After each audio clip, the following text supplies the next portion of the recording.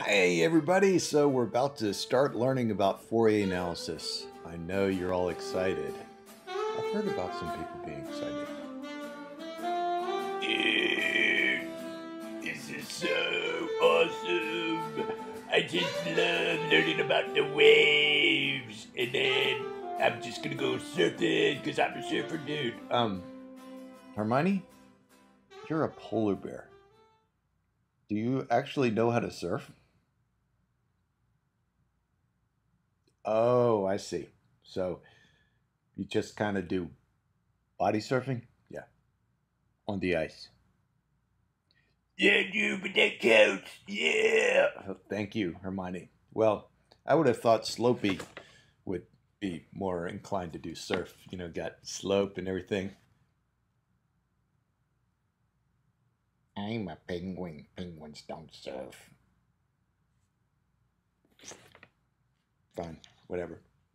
All right, let's get started. Well, so we start with let V with an inner product be an inner product space.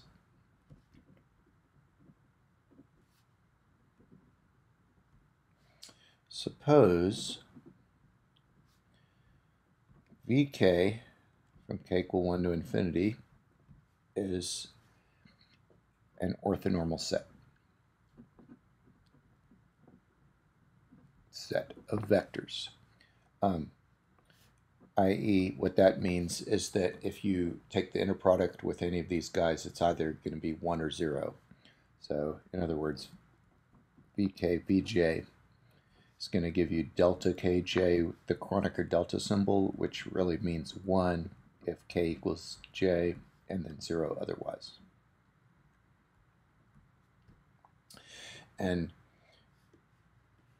so you could think of the standard basic vectors in Rn as an example, but we'll typically be dealing with infinite dimensional cases. So, for example, and this is one of the main results of this section, is that in L2 of the interval negative pi to pi,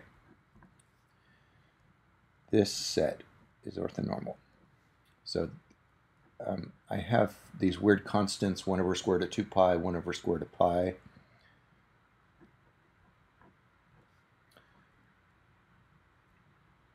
And the cosines and the sines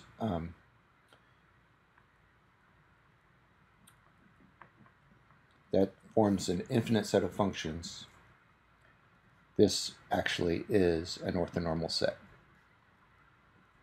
ON for short for orthonormal. Also, you can use the exponentials e to the in x such that n is in C. And then I have to divide by square root of 2 pi. It is an orthonormal set. So we'll be verifying that in an exercise. So here's a major question. So given such an orthonormal set, can you actually write a function as a linear combination of these things? So with a basis, a finite dimensional basis, you always could do that. But here we've got an infinite series of things. So I'm going to just kind of tell you the goal. So the goal is for all f in L2 of negative pi to pi, I want to find ck such that f is equal to the summation of ck fk, where this is in my orthonormal set. And k equals 1 to infinity or whatever. And the question is, does this converge?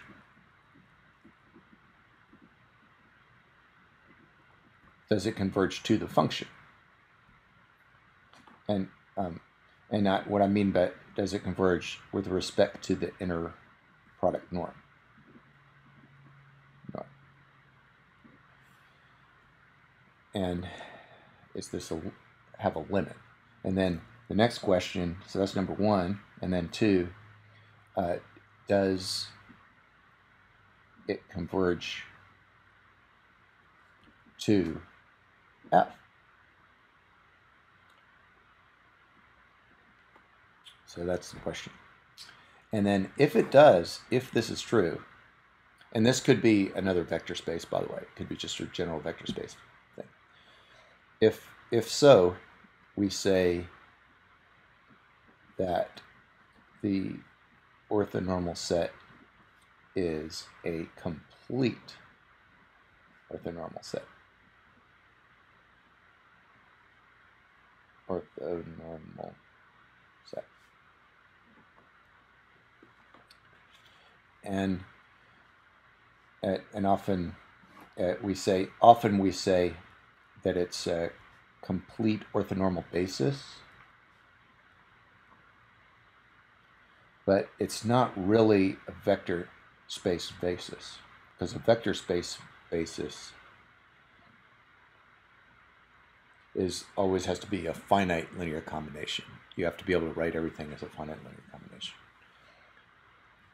And those kind of bases do exist, but we're talking about a special kind of basis where they're orthonormal and there's an infinite number of them. And it's not really a basis as in the standard definition. So, so I'm going to show you some examples besides those.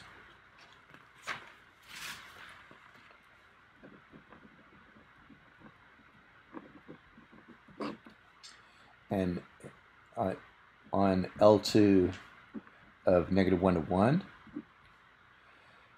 use Gram-Schmidt. Remember, that's the orthogonalization procedure to make vectors perpendicular on L2 inner product and the linearly independent set 1, x, x squared, and so on. And then you get what are called the Legendre polynomials.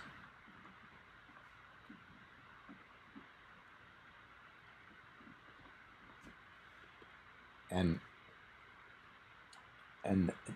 if you, they're not quite so simple. They're more, the first one is a constant, I think 1 over square root of 2. And then the next one would be some combination of those two, and then the next one would be some combination of these three. But then if you take the L2 inner product of them, you get 0.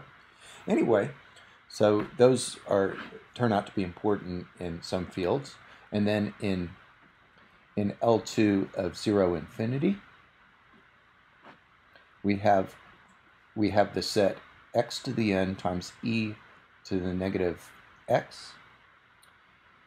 And this is for n and n. Well, actually, union 0, I think. These are called the Laguerre functions.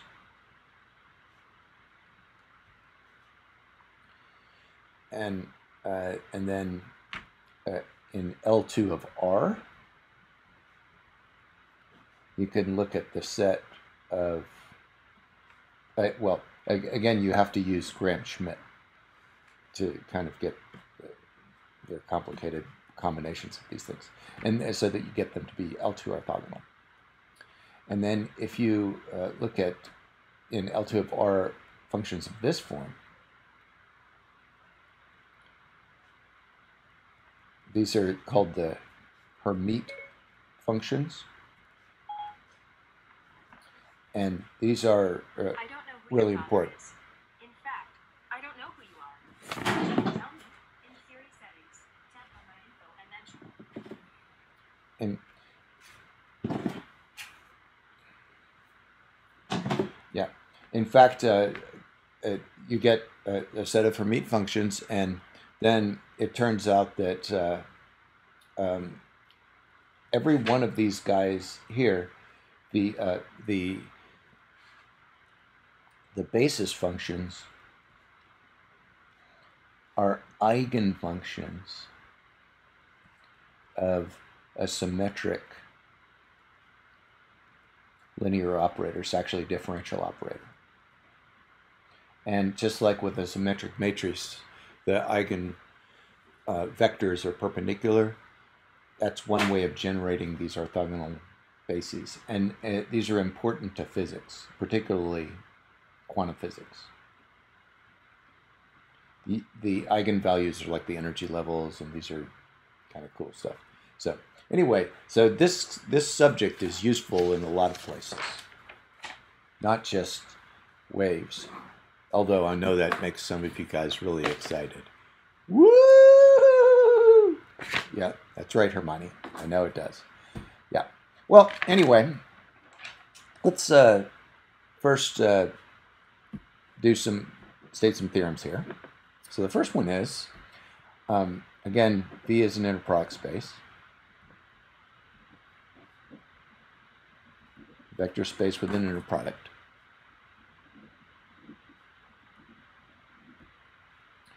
Suppose F, we always think of it as a function because most of our infinite dimensional vector spaces are function spaces. So suppose F is in there, and then an Fk is an orthonormal set. And suppose F actually equals summation k equal 1 to infinity of Ck times Fk.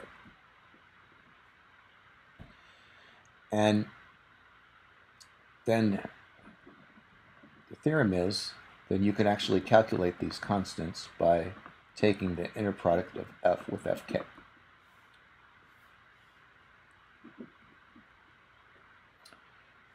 Right, so let's look at the proof of that.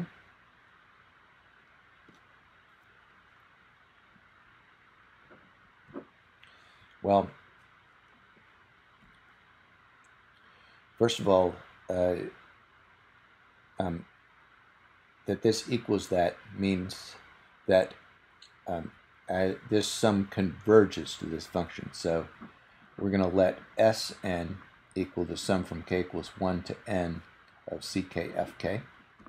And we have that the L2 norm, or the inner product norm of F minus Sn goes to 0 as n goes to infinity, right? And so that means in particular that if you take the limit as n goes to infinity of the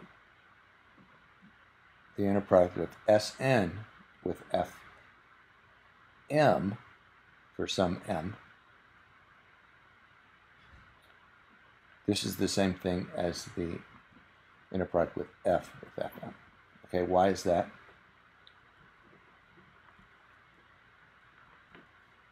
Well, if you take the difference between the two,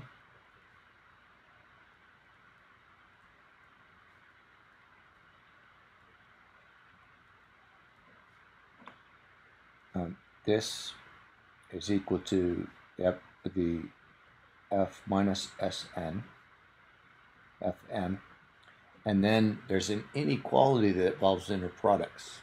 Who knows what that is?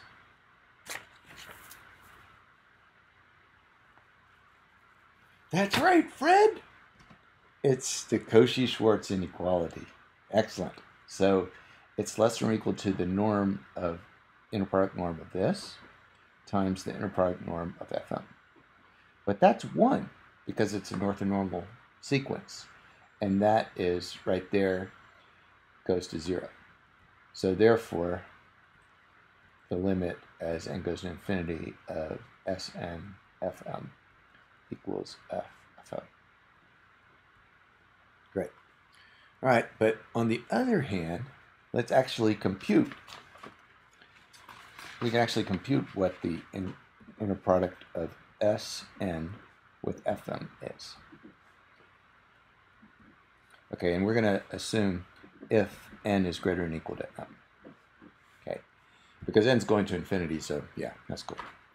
Well, actually, we can compute this. So this is, let's write it down, summation of Ck Fk from k equals 1 to n, and then inner product with Fm. Okay, now since they're orthonormal, well, first of all, it's an inner product, so you can pull out the constants. And this is 0 if k is not equal to m, and 1 if k equals m. So the only term that is going to show up there, and n's bigger than that, see, is ck, cm. That's the only time it's 1. Okay? And so therefore, the limit as n goes to infinity of Sn with Fm, see, that's independent of n, as long as it's big enough, is equal to Cm. And this equals to the inner product of F with Fn. QED. So we have proven that theorem. Excellent. So you can always compute those constants if you know this is equal to that.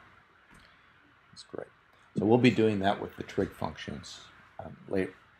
All right, so now there's some important theorems.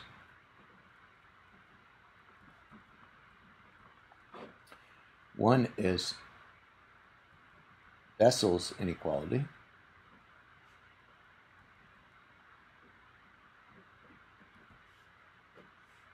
Okay. If, again, Fk is an orthonormal set in the, see, we're going to do this for general inner product spaces with and that way we can apply it to many different situations, one of which will be L2 of an interval. So that'll be great. All right, so let's suppose we have that.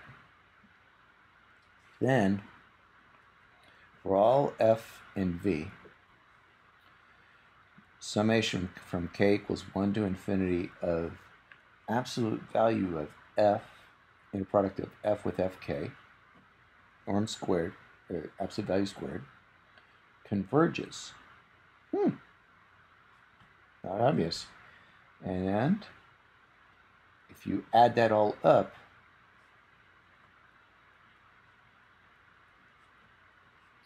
that's less than or equal to the inner product norm of squared of f itself. Wow. So that's pretty cool. Well, so what's the idea of proof? Well, I'm going to let Sn be the nth partial sum, so k equals 1 to n of the coefficient times the orthonormal basis element. And let's look at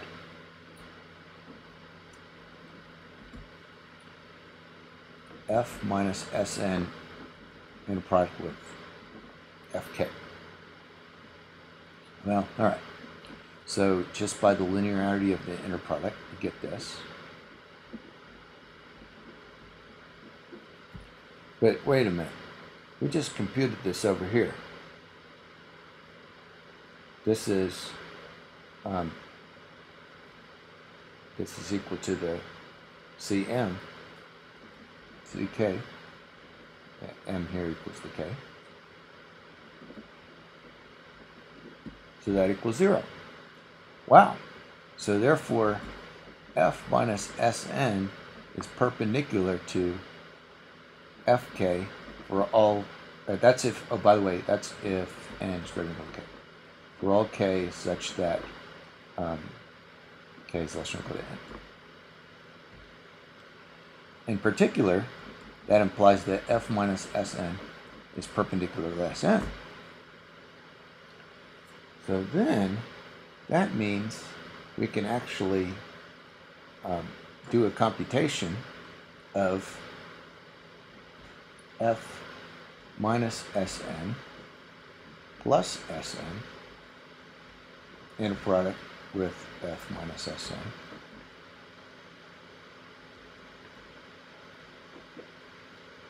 Okay. notice this is the same thing as f with itself. But then, if you put this in here, let's see, we're going to get, using that grouping, we're going to have the inner product of f minus Sn with itself plus f minus Sn with Sn, then plus 1 the other way around, and then plus Sn with itself. Okay? Great. And notice that we get that these two middle terms are 0. So you get that from what we just computed right there.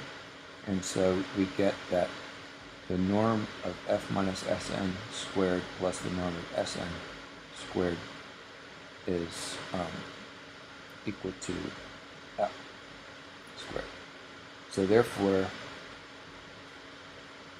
Sn squared is less than or equal to f squared. And then use the order limit theorem, and you get that the limit as n goes infinity of the norm Sn squared is less than or equal to f squared. But what is the norm of Sn with itself? Then if you take the inner product, so this is again norm squared of Sn.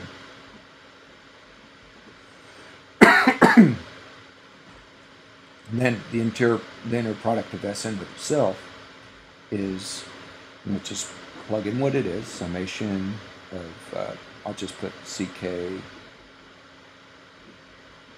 fk, and again this is fk from the first theorem. And this is k equals 1 to n. And then we have the same thing over here.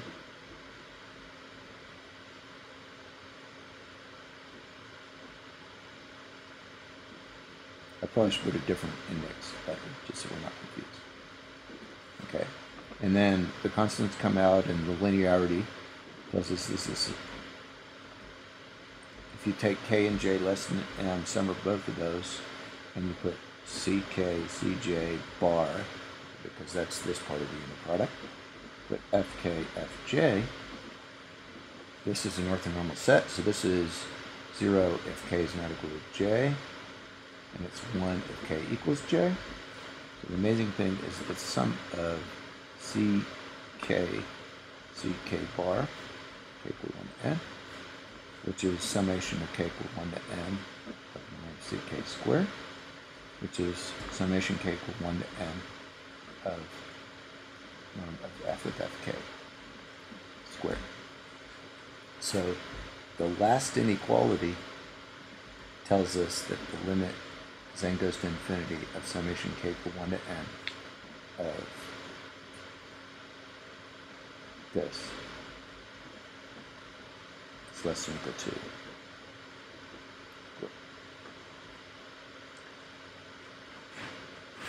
QED.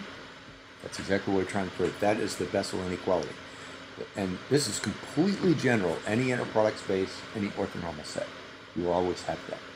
This guy will always converge as an infinite series. Fantastic stuff. And finally, there's another really important theorem called Parseval's inequality. Or Parseval's theorem, sorry.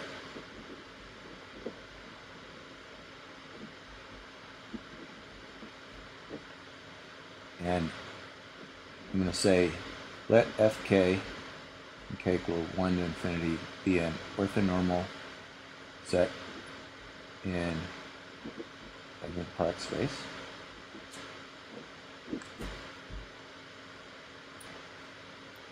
Then fk is a complete orthonormal set if and only if for all f in V So complete, remember, means that every function can be written as a linear combination of the fk's. It converges in norm to the fk's, to the f. So this is true if and only if this guy right here, the Bessel's inequality, is actually an equality.